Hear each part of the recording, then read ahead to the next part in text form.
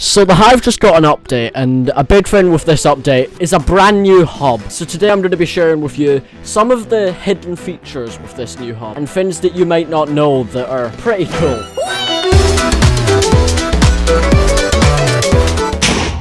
So first up is something that a lot of people know by now, and it's the fact that leaves actually fall from the trees in the hub. Red leaves fall from the red tree, and orangey yellow leaves fall from the orangey yellow tree.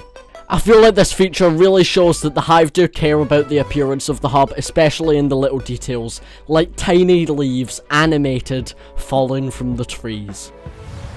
So the Autumn hub is one of those hubs that really isn't on the Hive for that long, because the Halloween hub will be here in just a couple weeks.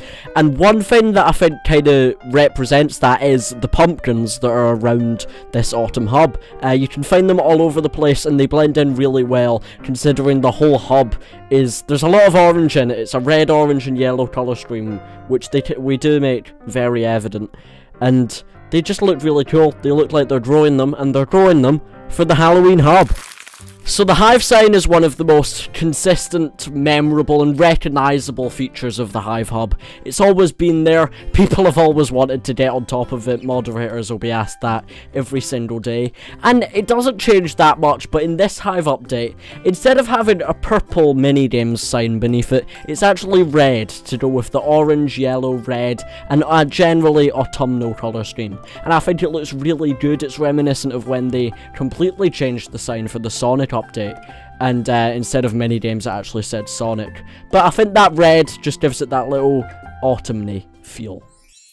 So every hub, the Hive hide a hub title somewhere in the hub. It's the Dora the Explorer hub title, and you need to go find it. So one of the secrets in this hub is the Dora the Explorer hub title, and for this one, it's in the ship at the dock. The big ship in the middle of the dock, you jump onto that, and the hub title is right there for you to get if you don't already have it.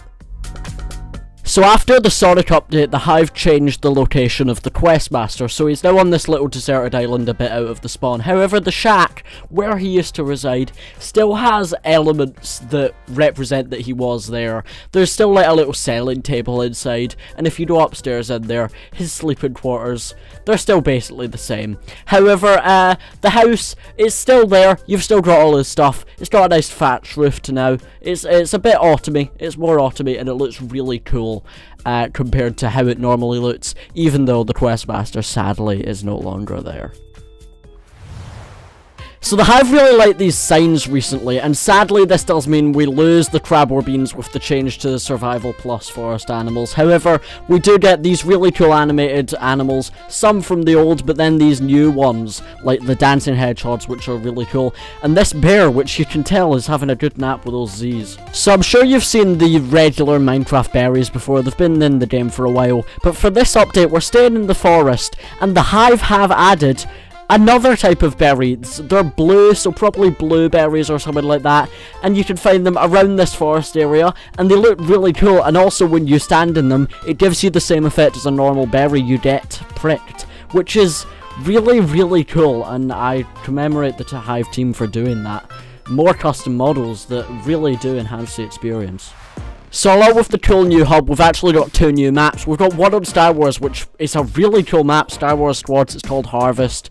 It's quite well spaced out, I really like this design of it as well. And we've also got a reskin of a Treasure Wars Squads map, it's reskinned to Autumn.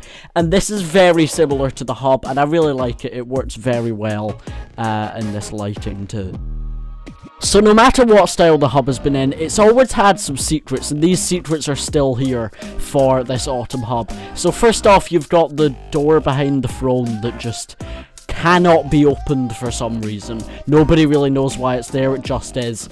And also, you've got this house, kind of beside where the fountain was, that now has the big tree under the Hive sign.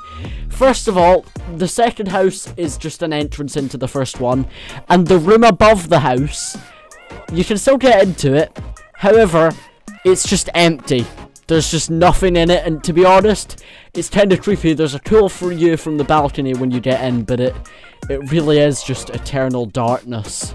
It's dead weird. So for the final thing about the new Hive hub, it's something a bit odd, but the parkour in the hub has always been made out of concrete, but there's actually wood in it this time, which I think is a bit weird. Hive, wouldn't you just use concrete like normal? Can you just use concrete like normal? No!